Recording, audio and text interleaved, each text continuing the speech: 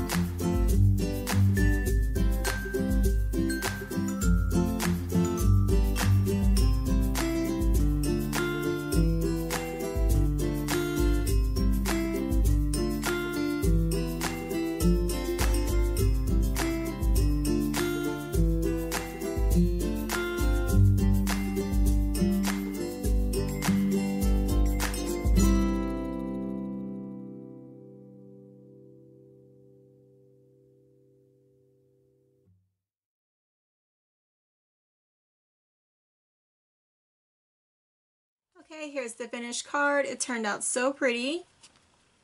I just wanted to show you a different way to use your large stamps to give it a different look. So I hope you found this video helpful. Take care and have a fabulous day.